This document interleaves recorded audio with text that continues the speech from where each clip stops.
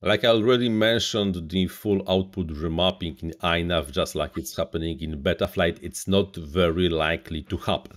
Of course, if the independent developer will decide to do something about it, then I'm super happy to help, assist, and in general, I'm all in for this feature. However, for the INAV 5.0, I have prepared something new, and this is the option to completely remap all the outputs to all the functions.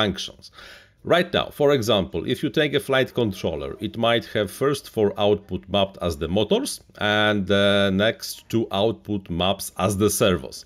With INAV 5, you will be able to force either motors or either servos on all of the outputs. In the auto mode, the current mapping will be implemented just like it's defined for any target. If you will force motors, then motors will be mapped as motors and the servos will be mapped as motors.